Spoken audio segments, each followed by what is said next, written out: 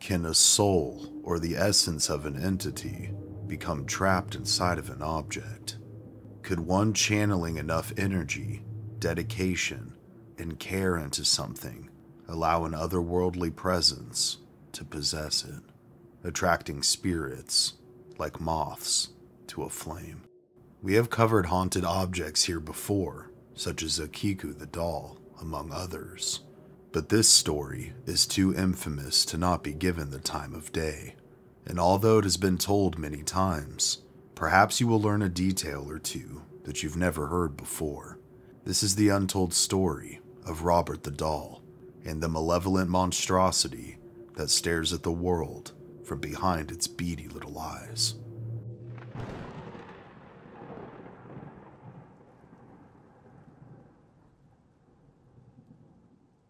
At first glance, most people tend to agree that although dolls of all sorts can be creepy to say the least, there is something particularly unnerving about the doll that has become known to the world as Robert. But behind the initial feelings of unease at first glance lies many tales of accidents, tragedy, and misfortune, all supposedly at Robert's hands. Far too many within his presence to just be a string of awful coincidences. But if an evil force supposedly lives within the confines of this century-old child's toy, to come to recognize and understand just what it could be, we must first tell its story. And to tell Robert's story properly, we must first start at the very beginning. As with many legends, there are multiple versions of the origin story and how Robert the Doll came to be. Having read through most, if not all of them, I'll be sharing with you the most agreed upon origin for accuracy's sake in the beginning, and we will explore other theories and origin stories later in this video. The year is 1904, and a man named Thomas Otto is on a trip in Germany. Whether it was for business or leisure, we can't say, but during his trip, he decided to pick up a gift for his young grandson's birthday to take back home with him to the States. As he perused various shops throughout his time there, he stumbled across a toy that he believed would be the perfect fit for the young boy. Perched on display behind a pale glass window sat a doll. The doll was about the size of a young child and was accompanied by a small dog doll as well. Knowing that his grandson was lonely on the large family estate and was very fond of dogs as well, Thomas believed he had found what he had been searching for and quickly purchased the toy. In due time, he would find his way back to the United States once his trip was over, bringing his precious cargo with him. Making his way back to the family estate, located in Key West, Florida, to greet his family after months abroad, Thomas, in an act of innocence and excitement, gifted the toy to his grandson Eugene for his 8th birthday. As soon as Eugene laid eyes on the gift he had received, he became ecstatic. With no other children his own age in the home or nearby, he now for once had his very own friend, his own best friend, and one that could accompany him wherever he went. Sitting at around 3 feet tall with his little dog, Eugene named his new friend Robert. But Robert, of course, needed clothes to fit for years of adventures to come, so Eugene's mother, Maria, quickly found just what he was missing. A small sailor's outfit that had once belonged to her son, but had long since been outgrown. After placing Robert in his new clothes, the two were off to play, and soon became inseparable. Wherever Eugene went, Robert accompanied him. From hours of play inside and outside of the house, to the dinner table, and bedtime, his new best friend was everything the young man wanted, and much more. Besides constant companionship, Eugene began to confide in the doll, often speaking to him as if he was a person in his own right.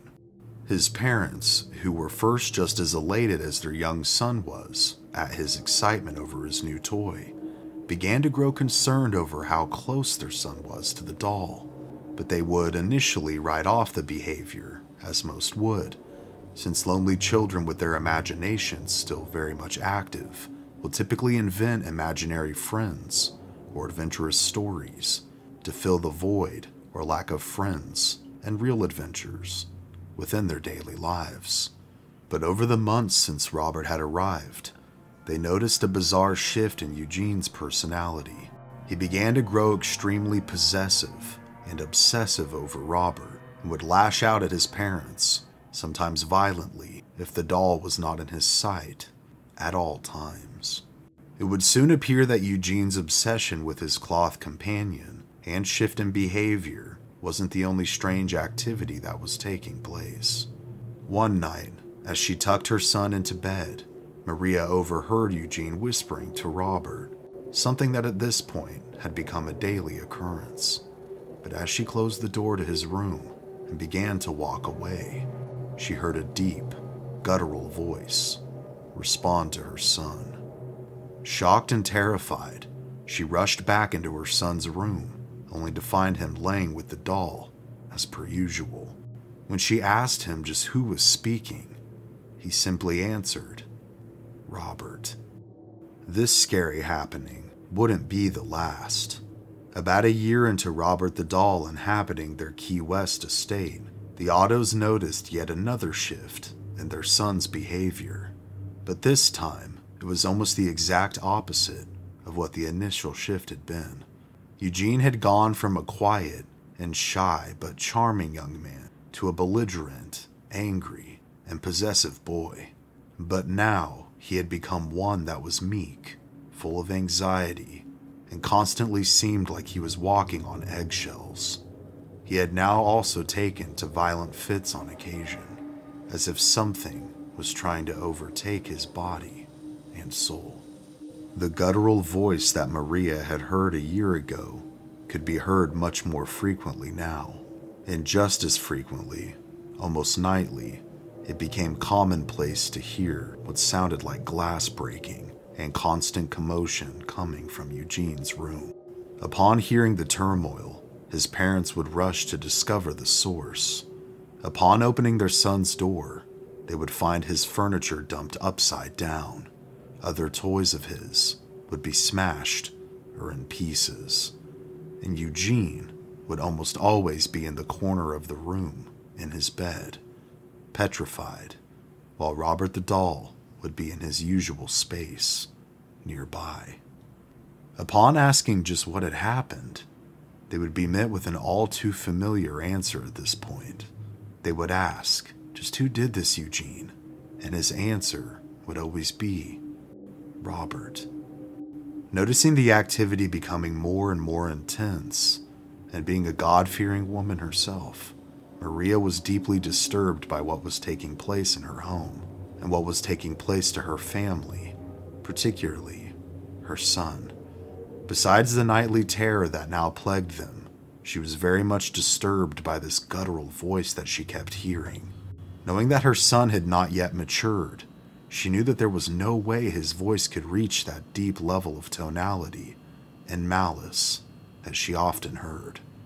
At times, the voice would even shout and speak over Eugene, and unless he was exceptionally good at ventriloquism, something was horrifically wrong. It was as if the devil himself now occupied the walls of their home.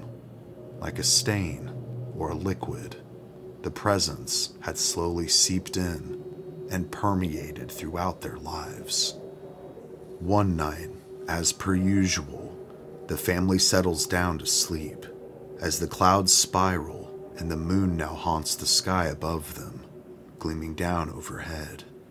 The family's peace is shattered by the horrific screams of their son and the echoes of the sounds of things being broken. Wide-eyed and terrified, Eugene's parents rush to their son's aid. Lantern in hand, the closer they get to his room, the louder the low and horrible voice becomes, and the louder the screams of Eugene become as well. The deep voice that had been growing louder suddenly was silent like the winter snow as hands touched the doorknob. Quickly overcoming their fear for the sake of their boy, the couple throw the door open to find their son huddled underneath his sheets. His room was almost completely destroyed. Most of his belongings were in pieces or tatters. From what was left of his toys to his furniture, to even his clothes. Poor Eugene was shaking in the corner of his room, opposite his bed, and Robert, along with his beady-eyed companion, were in his bed, staring at them all, silently. By this point, Maria knew that whatever Robert was, or whatever inhabited him, was truly evil. But unsure of how to handle the situation, or what exactly they were dealing with, in a fit of rage, she grabbed the doll and rushed to the attic, casting Robert and his canine companion into the darkness above. This would remain his home until a better idea presented itself as to what to do with him. The low groans and screams and breaking ceased in Eugene's room, but would frequently be heard in the attic. With having such a large estate to care for, the family did have a team of servants to care for the property, but their loyal crew, having experienced the strangeness themselves, up and quit. The servants soon became a revolving door, with new faces almost always coming and going just as quickly as they started.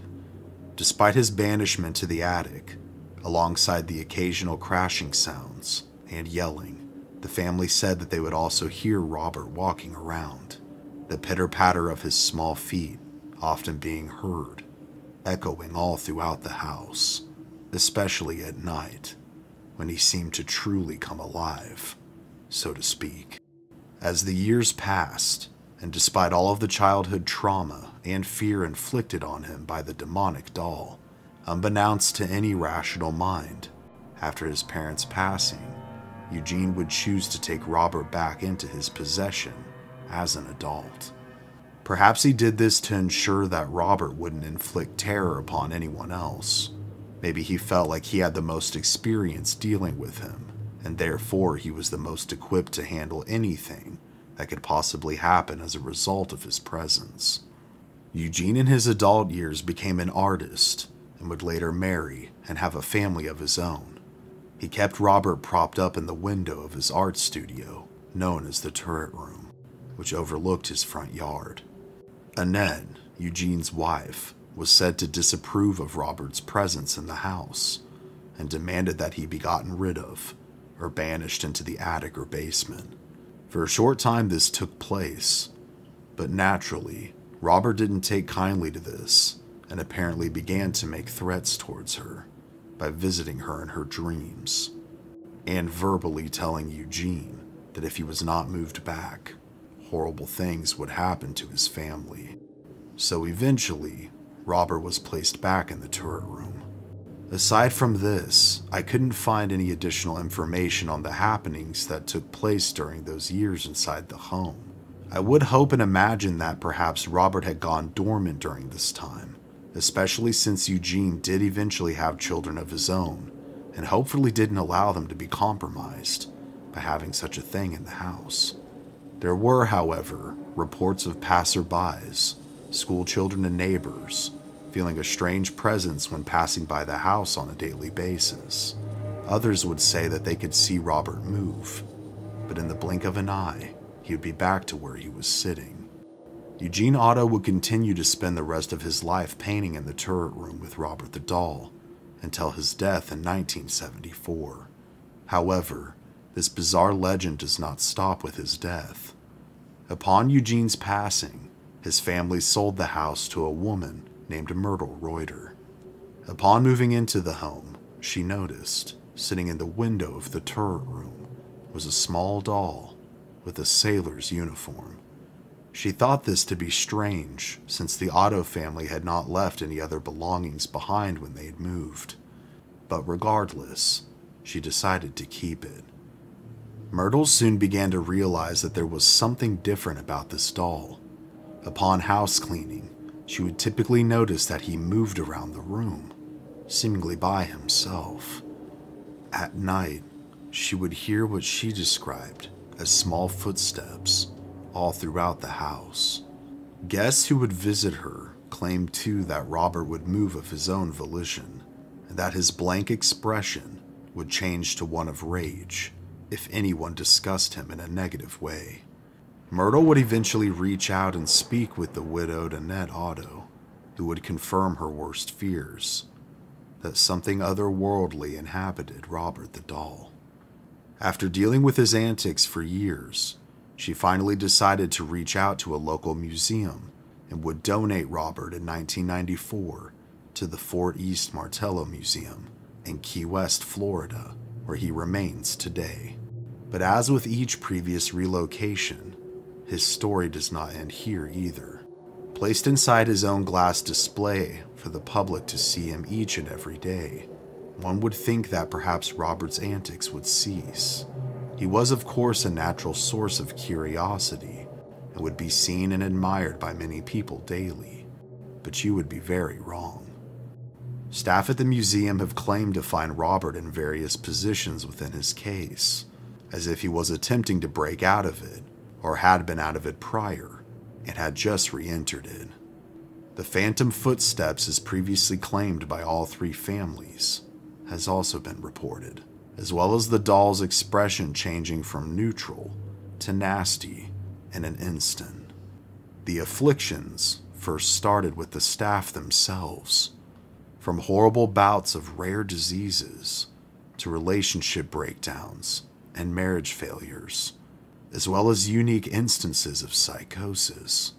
Over the years, the curse of Robert the doll began to take shape and become a well-known phenomena, but it would soon spread to many others besides the staff themselves.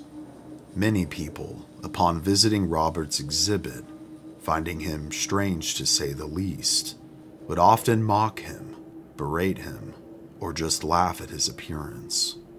Little did they know that they would be inviting the wrath of something otherworldly. Shortly after their visit, droves of people began to experience shockingly similar happenings to that of the staff, varying in intensity, almost as if their punishment was being tapered to fit their crimes. From less serious experiences, like paranormal activity beginning in their home, horrible luck, and job loss to name a few, to much more serious experiences, like exotic disease diagnosis, rare cancers, relationship disintegration, and others, car accidents, falls, and even untimely death. Eventually, a warning would be added to Robert's exhibit, explaining the alleged curse and the proper etiquette to approach him with, whether that's to observe or take a photo, is to not offend whoever or whatever inhabits the doll itself. Over the decades, an entire wall has been dedicated to the letters people have dropped off or sent the museum if they weren't able to come in person, begging for Robert's forgiveness, hoping to end whatever horrible situation they found themselves in after their visit. To this day, there are over 1,000 letters, with more continuing to be added each and every year. But could there be more to this legend? As I mentioned in the beginning of the video, there is another origin story that could explain just what inhabits the doll and how it got there. I will also add several elements that I found interesting relating to the case itself. The alternative origin story says that a young woman of Bahamian descent gave Thomas Otto the doll as a retaliation for a misdeed. As to why this would have taken place is not known, but speculation has led many to believe that the girl, or perhaps a relative, had been a member of staff at some point or another at the family's Key West estate. The retaliation was that the doll had been imbued with a spirit that had been conjured using voodoo, and by trapping the entity within the doll, making it its vessel, it became aware of its surroundings and knew what it was sent there to do. Although with many details in this case, lots of details can't be corroborated due to the age of the story itself, but there are a few details that I managed to dig up that are interesting. The doll itself appears to have been manufactured by the Steiff Company, a German family company that was headed by German designer Richard Steiff, the original designer of the beloved teddy bear, and the original design of the doll in particular and others that were similar to it were not designed as toys, but rather stage props for the time. So it's hard to say if Robert was ever intended as a toy in the first place. The family tree of the Ottos also has conflicting information in regards to birth and death dates, as well as names, but I did my best to corroborate this information, and I'll be linking the info in the description below. Today, Robert continues to be on display, and his antics continue to persist. He seems to be just as powerful as he was all those years ago. The museum keeps a cataloged record of all ailments that have been reported as a result of offending him, for future reference. His reach also continues to expand as his legend grows, and becomes more and more well known across the world. Robert the Doll has been the inspiration behind many books, movies, and podcasts, as well as a local legend in Florida. And this lesson truly applies to anyone and everyone. Have respect when you meet someone, because you never truly know who or what you could be dealing with. And please, if you find yourself at the East Martello Museum in Key West, Florida, and you happen to come into contact with the entity known as Robert the Doll, be respectful, because if you're not, you may just pay the ultimate price. Thank you guys so much for watching. Please do me a huge favor and like the video if you enjoyed watching it, subscribe if you haven't already, and share this video wherever you can. All those things are huge, and they help me out so much more than you guys know. I would also like to thank DraftKings for sponsoring today's video. Please do me another huge favor and support the channel by supporting our sponsor today. Lastly, I would like to personally thank each and every one of you guys. We finally reached what seemed like the mythical milestone at one point of 100,000 subscribers, and I could not be more thankful and humbled to have reached this point. I'm planning something much more formal, as well as a giveaway here pretty soon for that, but I did just want to say thank you guys for supporting me, and just know that without each and every one of you, Mystery Archives is nothing more than me making content that I would enjoy learning about and watching. So again, thank you guys so much for everything. With that, I hope all of you are doing well. I hope that as we head towards the summer, that you are healthy mentally and spiritually, and that we all continue to have a wonderful year, despite any and all the hardships that we've faced thus far. And as always, this has been Cody here at Mystery Archives, and until next time, remember to stay safe out there, and take care.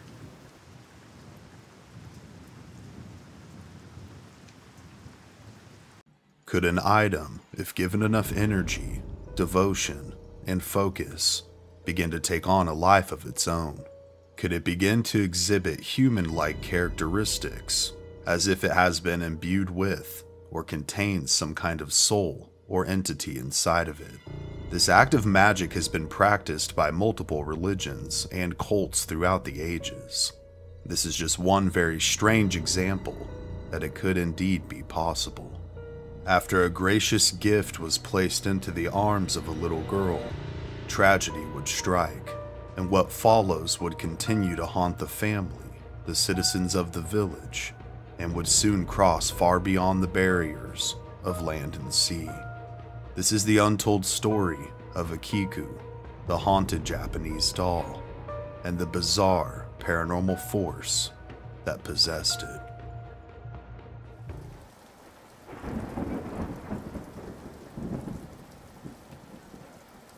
Japan is a very mystical and spiritual place, a place where the souls of the past seem to interact with the living. Such places where this spiritual energy seems to be most visible is throughout many of Japan's spiritual temples. Home to many religions, the two main ones being Buddhism and Shintoism, thousands of temples exist all over the country. But one in particular houses a spiritual artifact that has a tragic backstory and an even more terrifying story that continues to be written to this day. Located in Hokkaido, Japan, at the Meninji Buddhist Temple, is a doll with a bizarre and tragic backstory indeed. Although there are several origin stories of how the doll came to be and how the temple became its final living space, so to speak, all of them have most of the main details in common. Therefore, I'll be telling the most agreed upon origin story to try and be as true to the legend as I can. The year is 1918 in Hokkaido, Japan, and a 17-year-old boy by the name of Okiku Suzuki is in search of a gift for his little sister's birthday.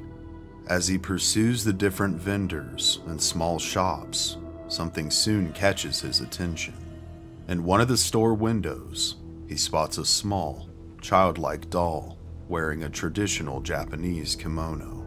Knowing that he had finally found something his sister will love, Okiku quickly purchases the doll and makes his way back home through the countryside. As the family celebrates their little girl's birthday, Okiku is presented with the doll, and almost immediately, as soon as her eyes meet hers, she falls in love with him.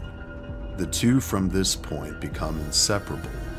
Wherever Okiku is, her doll is right by her side.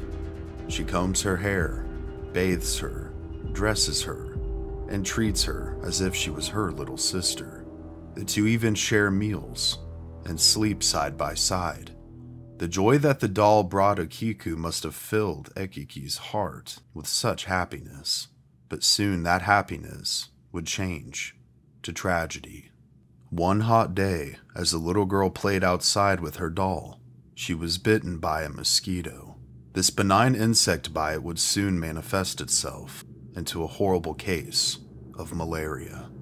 Although the family did everything they could possibly do, Okiku would pass away, scared and gasping for air as she clutched her special doll, all the way until the moment she took her last breath. Devastated, the Suzukis planned to have their little girl buried with the doll since she loved it so much, but unfortunately, due to either governmental or religious oversight at the time, this wasn't an option. Instead, after they had laid Okiku to rest, the doll would be placed on a small family shrine located within the living quarters of their home as a tribute of sorts to their late daughter and their love for her. But shortly after the doll was placed on the shrine, very strange things began to happen. Okiku, upon walking past the shrine one day, noticed that the doll's hair seemed significantly longer than what it had been when it was placed there. The hair, which was originally shoulder's length on the doll itself, and black, was now overgrown, with differing shades of brown hair also coming through and splitting at the ends. Finding this bizarre to say the least, he brought the discovery to his parents' attention, and unsure of what else to do, they trimmed the doll's hair. As the days came and went, the family began to have distressing dreams at night of their departed Okiku. Sometimes she would be scared and alone in the darkness, calling out to them, only being recognized by her voice. Other times, she would blame them for what happened to her. Each member of the family at differing times had these dreams, and they would soon lead all of them to believe that Okiku's soul wasn't peacefully resting. These disturbing dreams soon became all the stranger when the doll, which they began to refer to as Okiku in their daughter's honor, would appear by their bedsides, following these nightmares.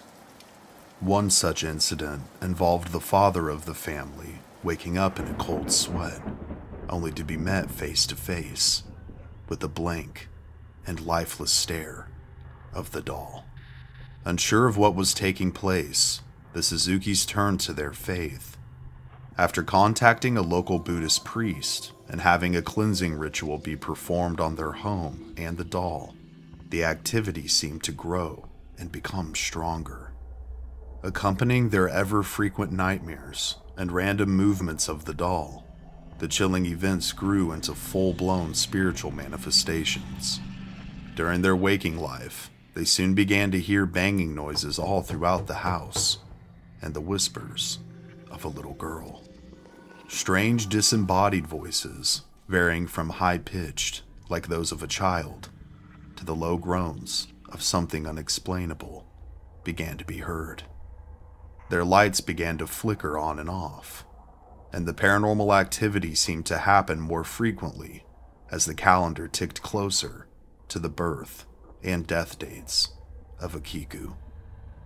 These strange and terrifying happenings would continue over the course of the next 20 years, with multiple religious priests and shamans being contacted, and all coming to the same conclusion that after the cleansings failed time and time again, that the restless spirit of Okiku now inhabited the doll she once loved so much. Finally, needing a major change and unable to deal with the ever-intensifying spiritual presence that seemed to haunt their home, the Suzukis relocated to a different district. Believing the doll to be the source of their various ailments and emotional torture that they had endured over the last 2 decades, they had no desire to take it with them. The family had reached the conclusion that if their daughter's soul wasn't at peace, what could perhaps be helping to fuel Okiku's power, or magic, was the close proximity of her grave to their home, where the doll resided. So in order to distance the doll from the grave, the family approached the Meninji Buddhist temple in Hokkaido, and over the years, the doll's reputation for being haunted had spread throughout the community, and indeed the majority of the country. This was more than likely due to the various interactions between the spiritual community and the Suzuki family. Finding the doll to be mesmerizing and possibly a unique opportunity to commute and interact with the dead if the stories were true, the leaders and priests of the Meninji temple agreed to home Okiku permanently. As with many legends, we find lots of details to be exaggerated over time, and perhaps some of the details to not be true at all. And this is what the priests were originally thinking, that perhaps due to grief, the family was dealing with other spiritual ailments, perhaps unrelated to the doll, or causing the doll to be a vessel of sorts for restless spirits. However, as the years came and went, as Okiku now called the temple her home, they began to slowly but surely experience the same strangeness the Suzukis had for all of those years. Okiku's hair continued to grow, and this baffled the priests. They would eventually have the hair trimmed and tested, and the hair was said to belong to a little girl. They found that the entity seemed to be appeased when her hair was trimmed and combed, and this led to less activity for a time, but the same activity, the knocking, banging, and disembodied voices, would soon plague the temple as well, and Okiku's power only seemed to grow. Any priest who seemed skeptical of the doll or attempted to cleanse it themselves soon had their dreams haunted as well, turning their sleep into restless fits. Their homes and rooms soon also began to manifest the very same activity that the temple was now exhibiting. With no remedy seeming to work, the leaders turned to appeasement instead, hoping that gestures of goodwill would keep the entity at bay. As years turned to decades, and as we've come into the 21st century, the priests of multiple generations now have overseen and cared for the doll known as Okiku. And though some of the more violent activity has faded, the general consensus is that she is now just as powerful as she was, or is perhaps more powerful as she's continued to age. It seems like as the more her fame and notoriety grows, the more visitors she has, the stronger she becomes. She continues to invade the dreams of those who come to visit her, and her hair is growing faster and more frayed. She is said to drive tourists mad who doubt her, with many people even reporting that besides seeing her strange hair and feeling a malevolent presence when visiting her, they've also had her stalk and appear in their dreams. Some more disturbing and recent reports have even suggested that her mouth is slowly opening, and that if you dare to peer inside of it, you may just catch a glimpse of baby-like teeth sprouting from her porcelain gums, as if whoever or whatever she is slowly turning to flesh and bone. The paranormal displays of her power continue to occur as well. Her permanent home, located within the Menaging Temple, is her own private shrine where she sits in a small wooden box on display. It is here that she watches and waits for anyone and everyone who dares to play with fire and invoke the power of the entity known as Okiku. But what are your thoughts? Was Okiku the girl trapped inside of the doll? In my opinion, although her spirit would be much older now, at the time of her death, she was either close to or was 3 years old, and no person at that age is capable of true malice, to the point to where she would become aware enough to begin to blame her parents and then torment them for decades to come. As children, our parents or our family are our entire world, so I find it incredibly difficult to think that these bizarre happenings were the result of her soul being restless and imbuing the doll. What I find more likely, and all the more interesting really, is the thought of invocation or the imbuing of the doll, like a conduit or a vessel of sorts. Okiku the girl was, as they said, inseparable from this doll. She fed it, bathed it, took naps with it, and everything else a small child would do with that wonderful imagination that they have. But could all of this dedication and focus, accompanied with the tragedy that took place, allow for a portal to open for an entity, whether non-human or a restless human spirit, to inhabit the doll? And by non-human, I mean a demon. This would make sense to me. Something that enjoys and grows more powerful off of pain and misfortune, or the emotional torment of others. As it causes the pain, it feeds off of it and grows ever stronger. This would not only explain the malevolent manifestations of whatever entity is present, but would also explain the still present force and the alleged ever-growing power of it. And depending on the entity's strength, it could also explain why the cleansings thus far have failed.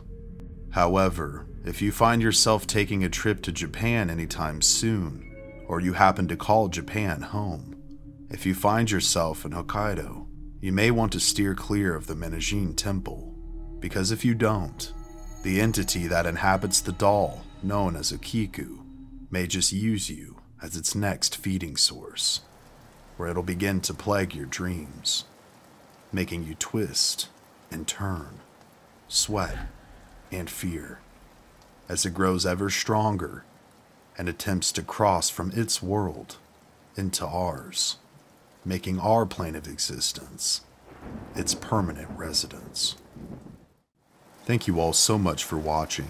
If you enjoyed the video, please give it a like, hit the subscribe button if you're new here to help our community grow and to help me out in the algorithm as we approach this massive milestone of 100,000 subscribers. I recently came across this story, and although it's a little different from the norm, I found it way too interesting and scary not to share with you guys. So I hope you liked it. Other than that, I hope you're all doing well. I hope you're taking care of yourselves physically, spiritually, and mentally as we continue to head yet further into this year. And just know that I truly appreciate each and every one of you. Until next time, this has been Cody here at Mystery Archives. Please, stay safe out there, and take care.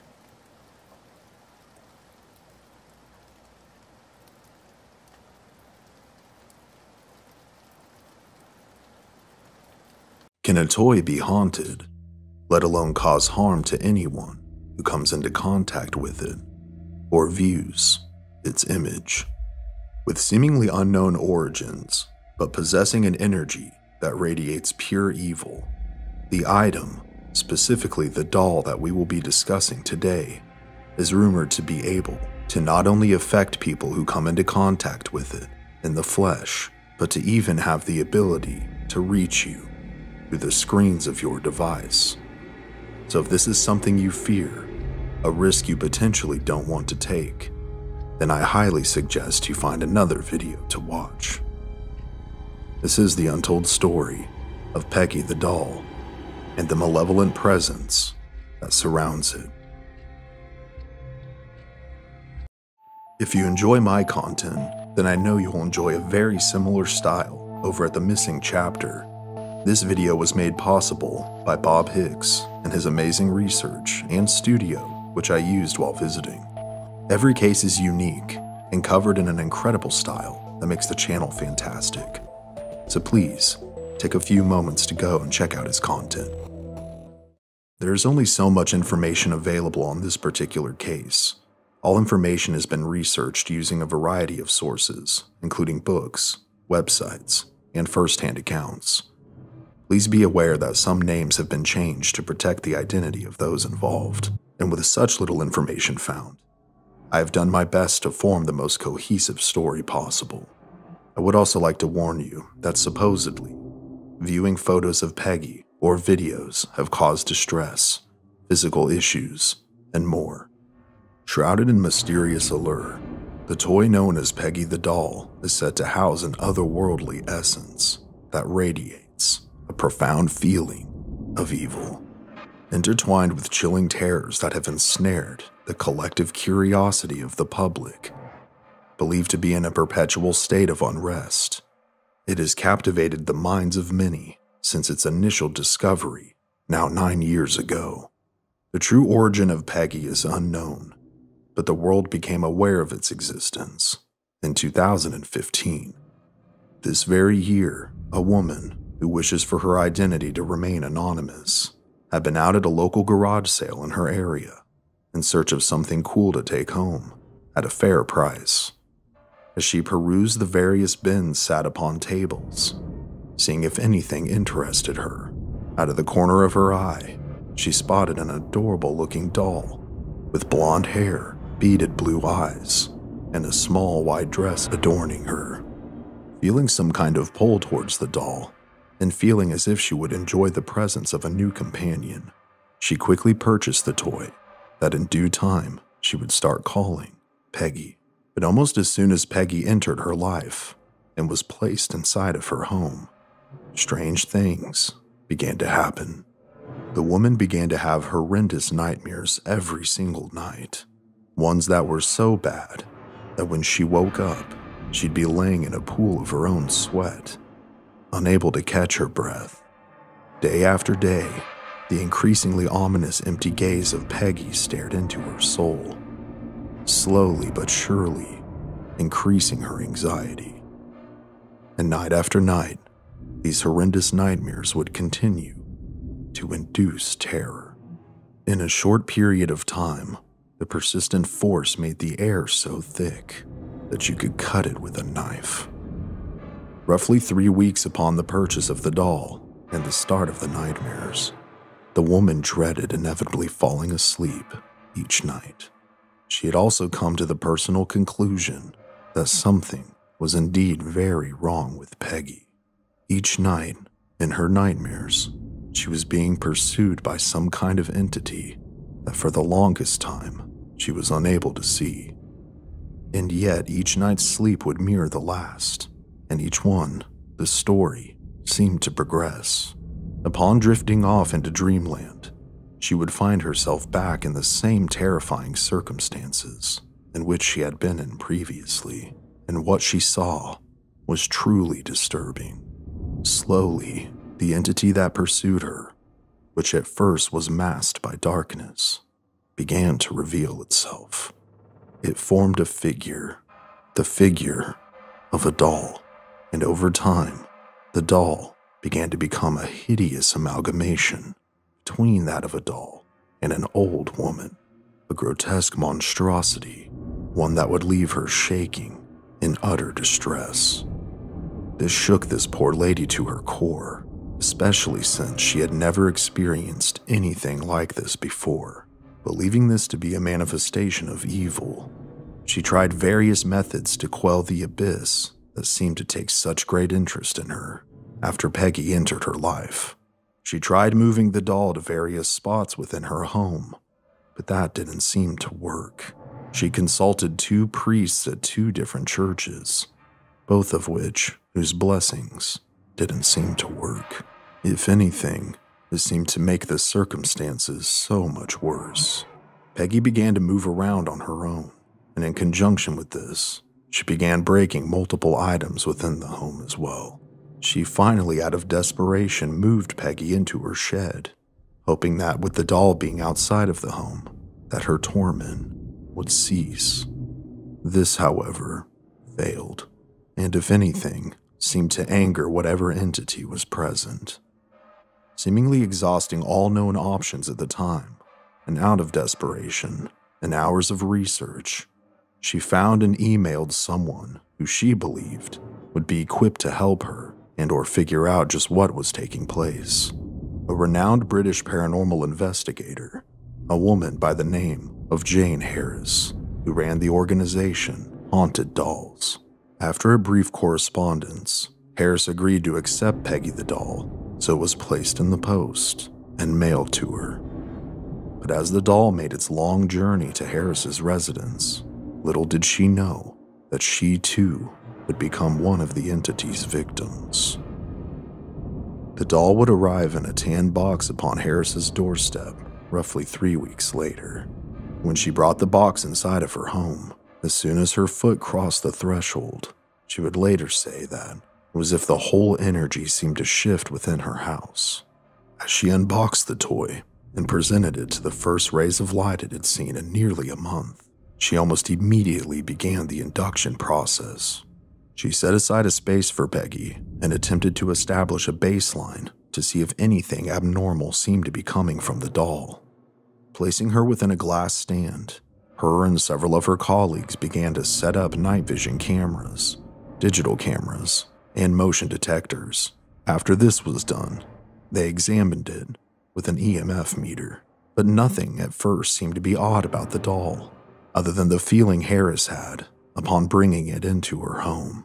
They left the doll for an overnight examination to see if any of their cameras or motion detectors picked up on anything, but after the first night, they would discover nothing. Despite the lack of findings, the team's protocol would dictate that the next step would be to bring in several mediums to try and see if they felt anything in regards to the object. This, however, takes time and schedule, so in the meantime, it would have to essentially sit on the back burner.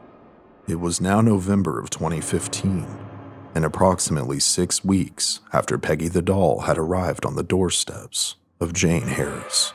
Strangely, almost out of the blue, because she wasn't known to have issues like these before, Jane was suddenly hit with an unyielding, debilitating fatigue.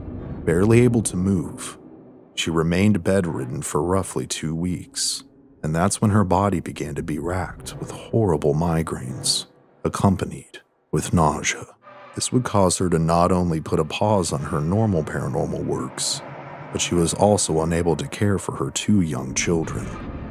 Despite getting 8 to 9 hours of solid sleep a night, plus naps due to the exhaustion, and suffering for several weeks, Harris's condition was not improving.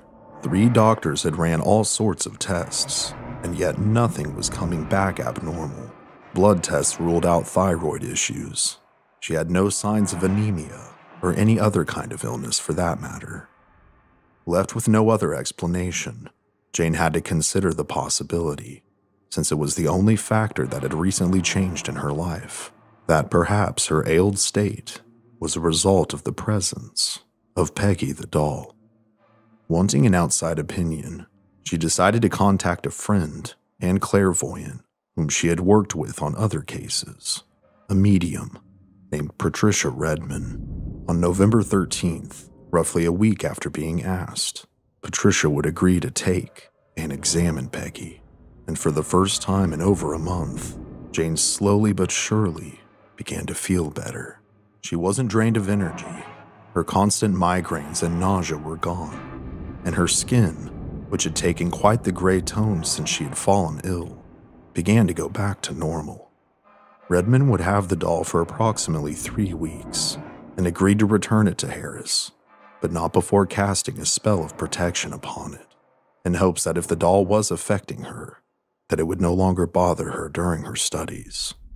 Her conclusion, and strangely, what would become the conclusion of 3 other psychics over the course of the investigation, was that Peggy contained the spirit of a woman from London, England. It is thought that she is possessed by the spirit of a woman born in 1946 in London's Holland Park, who died of a chest-related condition, possibly an asthma attack.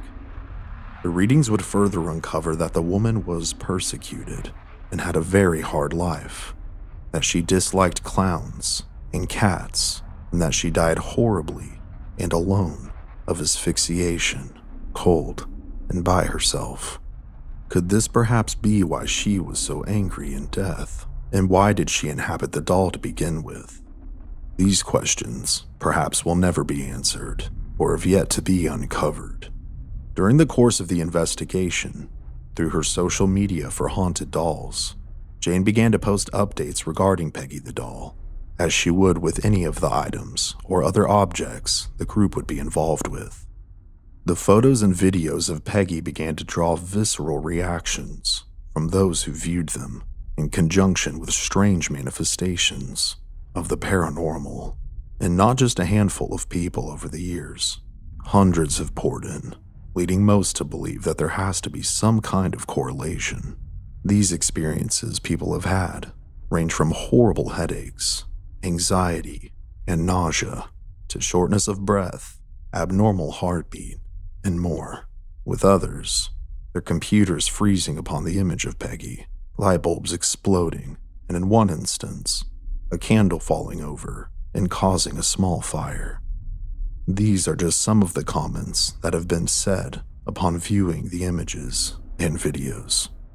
Upon viewing the doll, I had a full-blown asthma attack, which hasn't occurred in almost a decade. Our Tromans. I've had a migraine and palpitations since seeing your doll. Please contact me. J. Claire. This is so strange. Can dogs and cats sense evil? Since I opened the photo of that doll, my little terrier, Molly, has been snarling and growling at the screen. I'm a bit freaked out. J. Carlton. One woman, upon viewing an image of Peggy, had a dream that some kind of figure was chasing her cat and eventually caught it as it was running up to her door. Upon waking up and going to check on her beloved pet, after not finding it within her home, she checked her front door and found the cat no longer alive. It was as if it had been mauled. Eventually, the doll would find a new home at the Haunted Museum, owned by controversial paranormal investigator Zach Bagans. Here she resides in her own space, in a glass display, where people continue to experience strange feelings and occurrences as a result of being within her presence. But before we go, this case to me poses several questions which I'd like to address. First of which, if we take things at face value, if Peggy was possessed, why would the spirit choose to inhabit a doll, and then also cause so much torment? I found that if a spirit is restless and angry in life, then odds are they become lost souls when they die. They may seek something to inhabit that will allow them to gain access to people and or their homes, to which they can take out their frustration, just like people, which they were. If they're evil or angry in life, odds are they will be in death as well. Were the nightmares the result of an overactive imagination? It is pretty well known that some entities like to infiltrate dreams. Why this is a thing is uncertain, perhaps to cause distress in which they can feed upon. And what about the physical ailments? This perhaps could have been a coincidence if it hadn't affected so many people over the years, or so they claim. The odds that so many people would express physical issues or strange manifestations as a result of seeing or being in contact with the doll is indeed odd. And lastly, was it even a human spirit inhabiting the vessel at all, or perhaps something inhuman? These questions and more, of course, will likely never be able to answer, which leaves this case shrouded and yet more mystery. So if you find yourself being pulled towards a particular item, unless you are vastly experienced, you may want to give its allure a second thought, because this calling could potentially open up a nightmarish world of torment, harassment, and terror. Thank you guys so much for watching this new video. Please don't forget to give it a like, a share, and subscribe if you're new here. I did also want to say if I missed a question or if you have your own question or thoughts, please leave me a comment down below. There are multiple things in the works, including several new videos, so as always, your patience is greatly appreciated. I did also want to thank the sponsor of today's video and remind you guys to please go check out the missing chapter, which I'm linking down below. Bob helped me out so much with this video, and I can't thank him enough. And other than that, until next time, guys, this has been Cody here at Mystery Archives. I love you all, and please, remember to stay safe out there, and take care. I'll see you next time.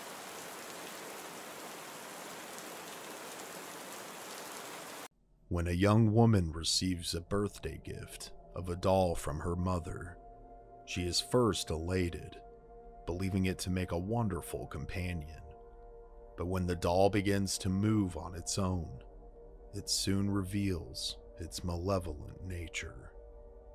It will take the expertise of renowned demonologists and priests to help free them from the entity that now infests their lives. Will they make it out alive before it's too late? This is the untold story of Annabelle, the demonic doll of Connecticut. And this story just may make you think twice about your keepsakes.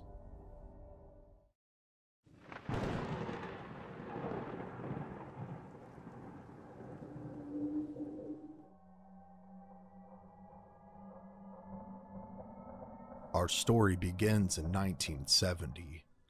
25-year-old Deirdre Bernard has recently moved into her first apartment with her two friends, an engaged couple named Laura Clifton and Cal Randell. Her mother had bought her a gift for her birthday and hoped that it would keep her daughter's spirits up and spread joy to her new home as she pursued her education in nursing.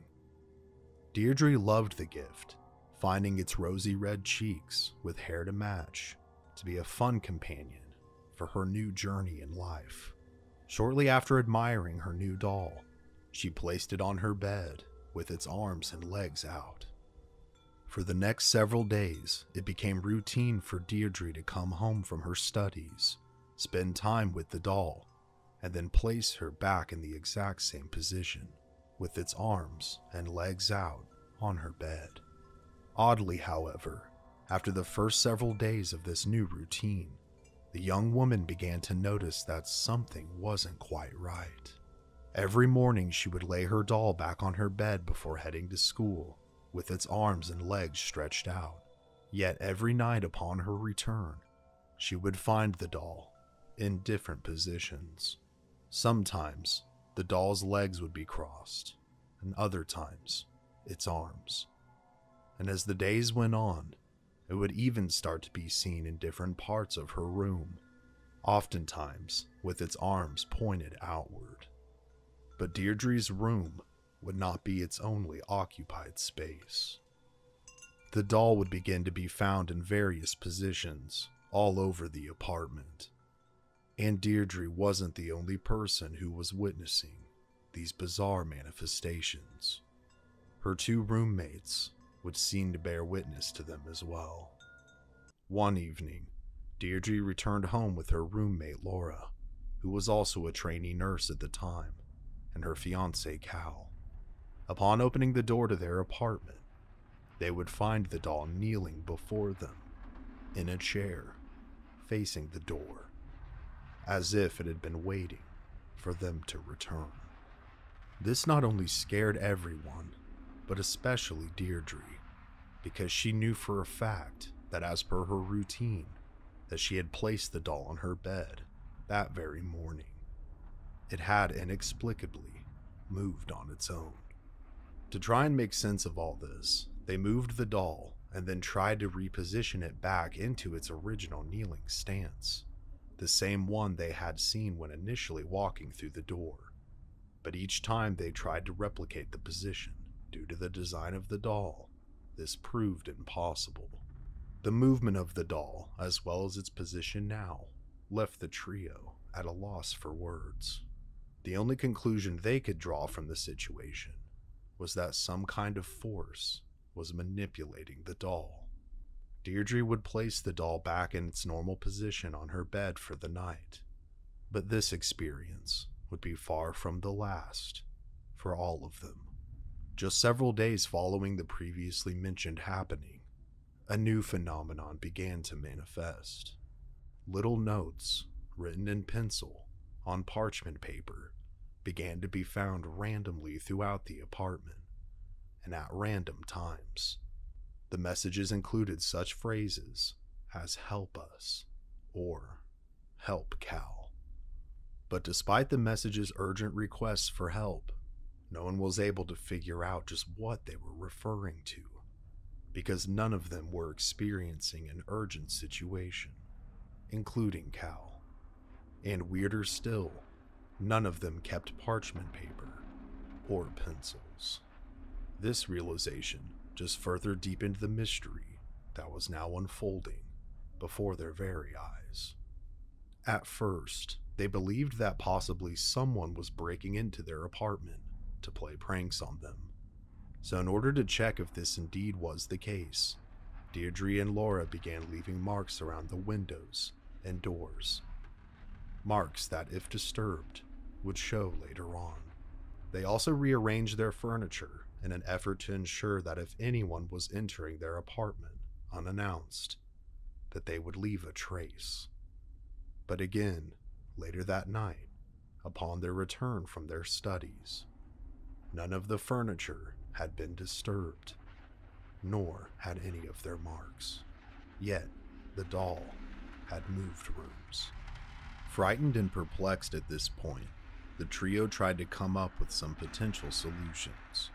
But as they individually gave them thought, day in and day out, the doll would continue to move on its own accord, positions, and places. One day, the three would return yet again, as per their routine, to find the doll yet again in another part of the apartment. But this time, there was something different. This time, they found it sat with some kind of liquid on its hands. Upon a closer look, they were even more frightened, because the liquid appeared to be blood. And this blood was all over the doll's hands, as well as 3 distinct dots of blood were also on its chest. Terrified, the three sat in the living room and tried to figure out some kind of game plan on how to handle the paranormal situation they found themselves in. Deirdre would grab a phone book from the cupboard and begin flicking through the pages as the group talked.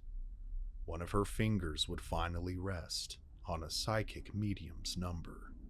During the brief call, they would explain that they had been experiencing ghostly type activity within their apartment, but they did not inform her about the doll specifically.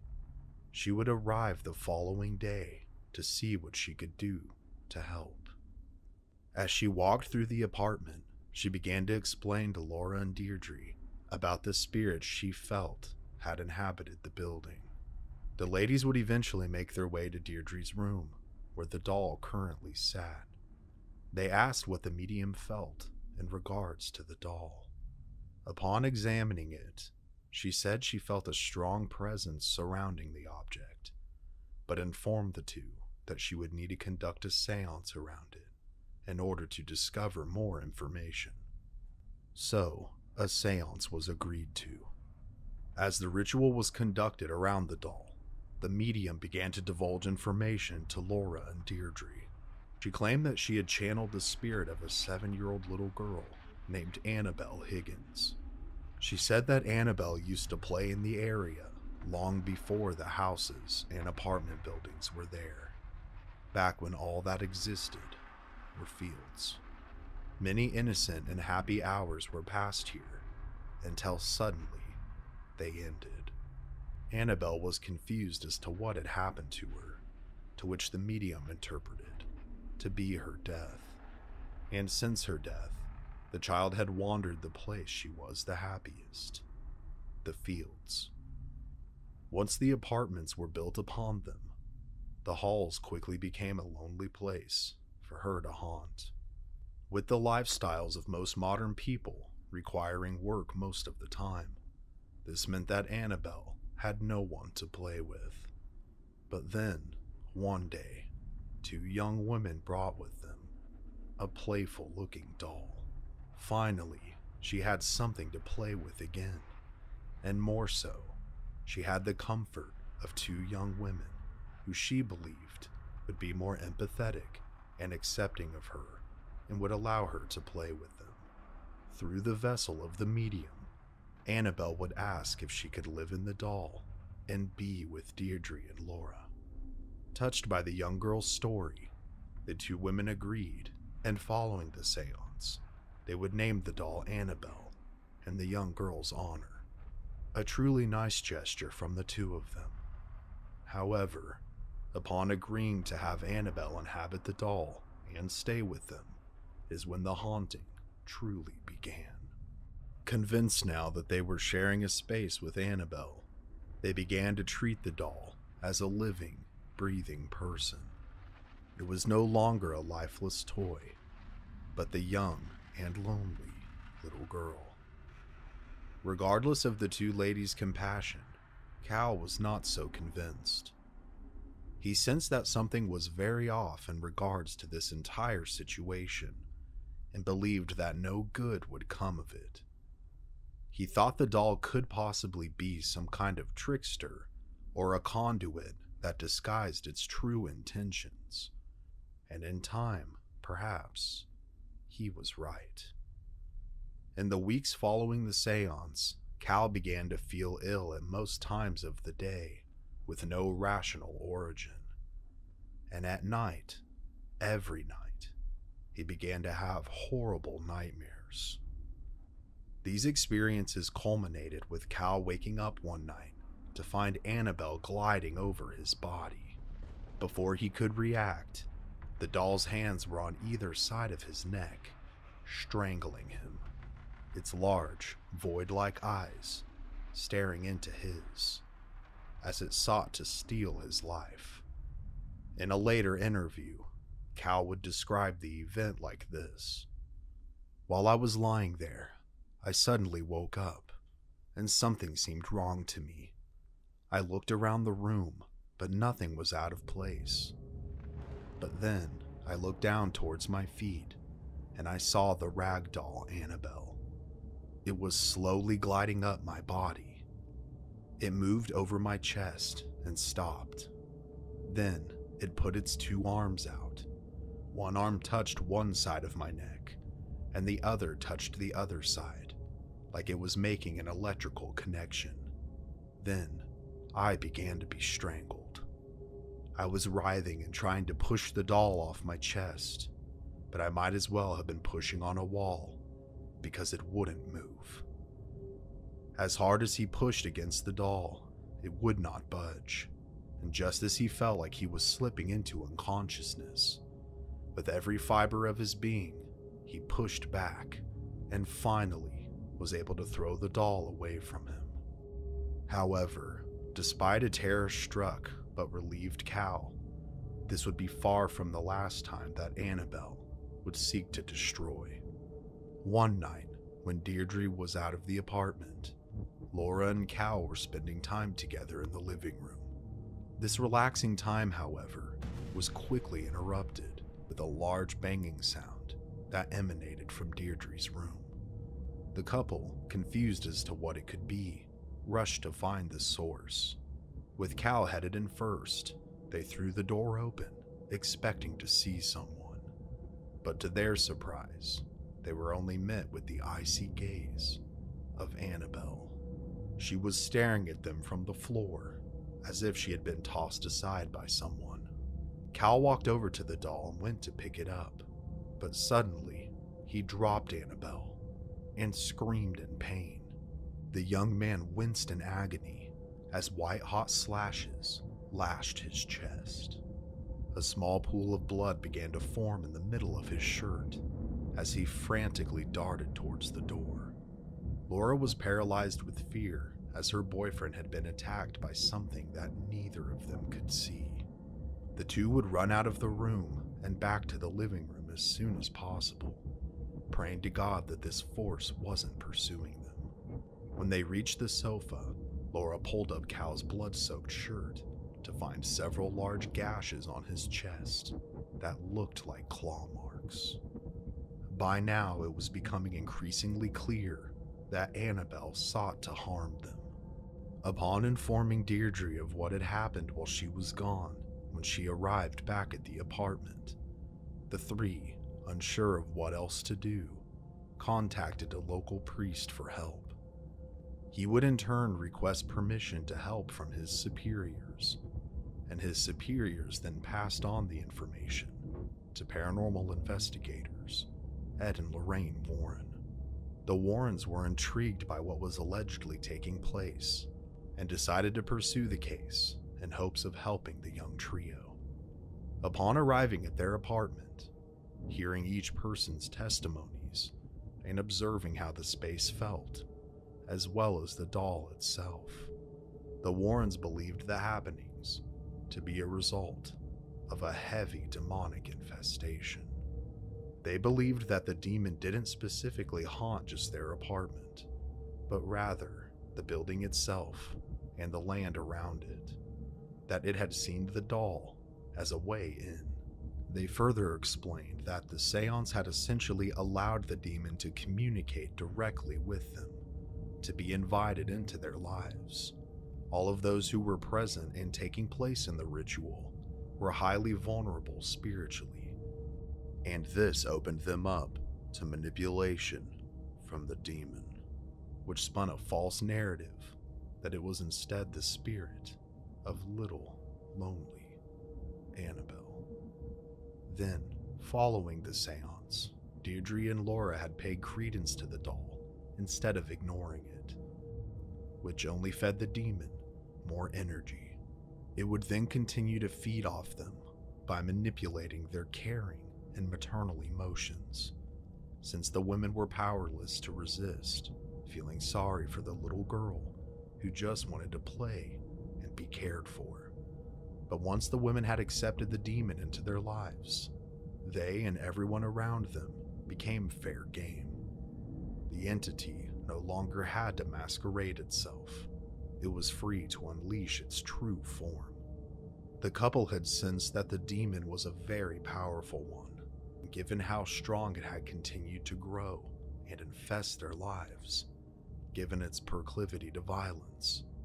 If left unchecked, it would have probably tried to kill one or all of them within the next several weeks. After explaining the seriousness of the situation they found themselves in, the Warrens then contacted a priest they frequently worked with on demonic cases, a man named Father Everett. And Father Everett agreed to come and bless the apartment in an attempt to weaken or drive out the demon entirely. In due time, he too would arrive and conduct the blessing.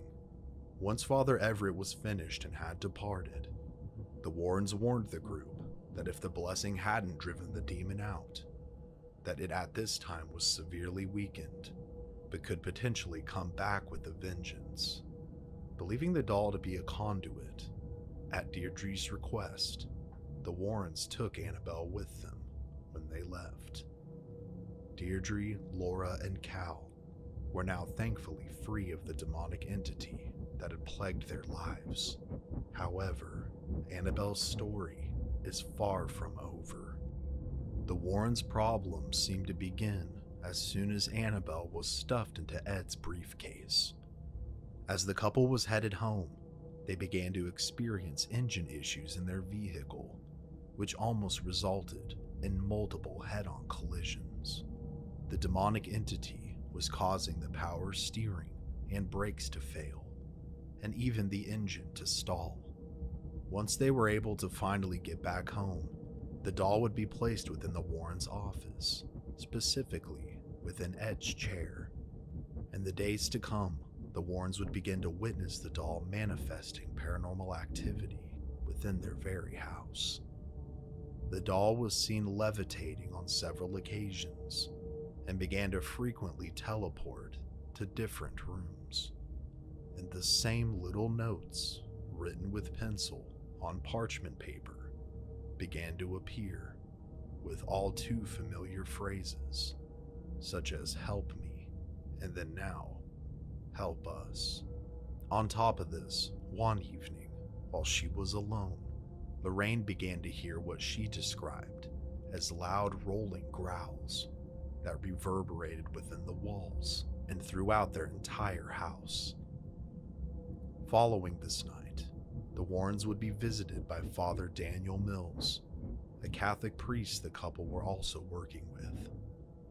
Upon inquiring about their dealings with the doll, the priest made the mistake of picking up Annabelle and telling her that you are nothing but a rag doll and you can't hurt anything. As the priest laughed, Ed warned him to never touch or say anything like that to the doll ever again.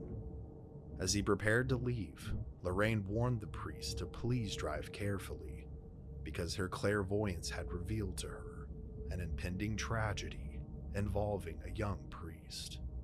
Appreciating her concern but writing the situation off, Father Mills departed the Warrens' residence. A few hours later, he would be involved in a near-fatal car accident, which totaled his vehicle after his car's brakes had mysteriously failed.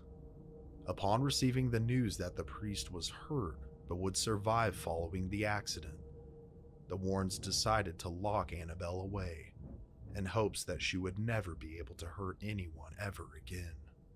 They would douse her in holy water and place her within a blessed glass case. A blessed crucifix would also be placed on the outside of the box, as well as a warning sign asking anyone who may come across the doll not to touch it.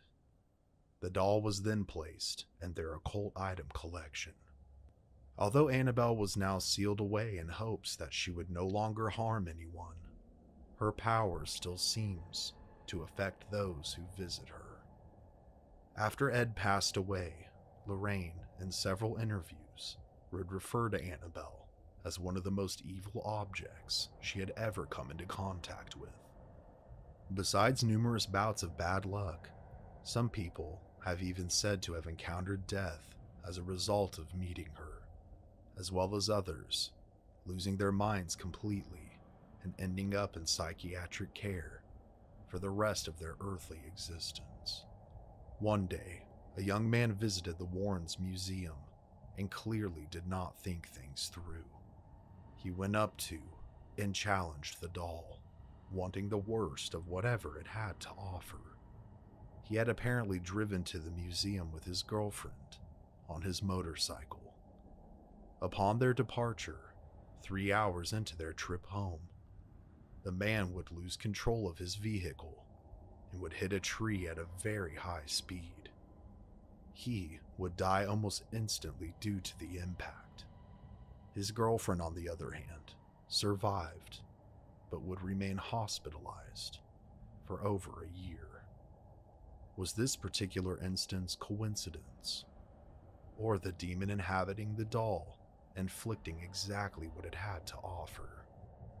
Although the Warrens did explain how the demon came into the doll, it begs a bit of a deeper question, one that we've seen reoccurring multiple times over our various coverage of haunted objects, and that is how much attention is too much attention or dedication when it comes to objects. Because it seems like depending on your spiritual state and location, that dedication or that imbuement could potentially open a door or create a vessel for something malicious to make its way in. I know that the Warrens are controversial figures, now even in death, but regardless, they are integral to many of the paranormal stories we have and will have covered in the future. But what do you think? Was Annabelle truly possessed? Was the whole case legitimate or a hoax? And with these questions, you may find yourself wondering, where is the Annabelle doll today? Annabelle remains sealed in the same box she was placed in 50 years ago. Ed and Lorraine's daughter, Judy Spira, and her husband, Tony, continue to hold the torch for the Warrens and their work. Annabelle is on display for all to see at the Occult Museum, and if you choose to visit, if you happen to find yourself staring into her big, dark eyes, just know that if you stare too long into the abyss just may stare back at you. Thank you guys so much for watching this new video. This topic in particular has been requested hundreds of times, so I hope I did all of those requests justice. Please give this video a like if you enjoyed it, subscribe with notifications on, and share this video around. All those things help me out a ton. That's why I ask you guys to do them all the time. I did also just want to announce here, and I will also be doing some separate promotional videos for something I've never done before, which is a meet and greet. So I will be a guest at the 2023 Tennessee Haunts and Legend Expo, which will take place on Saturday, October 21st at the Nashville Fairgrounds. There's going to be a ton of stuff to do and see, and lots of scary stories and legends to learn about. So if you'd like the opportunity to meet me, I will have a booth there. I'll have some shirts, some cards, and probably some other stuff. And I'd be happy to chat with you guys. I'll also be joined by my co-host Hayden from the Mystery Archives podcast. So come out, have a great time, and see how boring I actually am. Other than that, guys, I hope you're all having a great October, and I wish you nothing but the absolute best. As always, this has been Cody here at Mystery Archives. Remember to stay safe out there, and take care.